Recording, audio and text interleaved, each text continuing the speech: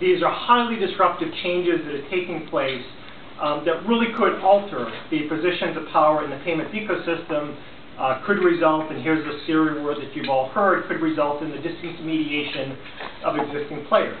So you've got to do something. You've got to do something, even if that's to react to what everyone else is doing. So that's what we're really about today, to really talk about those three trends, the intersection of mobile and social networking and payments, which is just a really, really exciting thing to be focused on. Now, before we get going today, what I would like to do, just to kick things off, is, since I suspect many of you know at least some of the people in the room, but not everyone knows everyone, so if we could do this quickly, if we could just go around the room and just say who we are, who we're affiliated with. You don't need to tell us about elementary school education, favorite hobbies, anything like that. Just tell us who you are. Just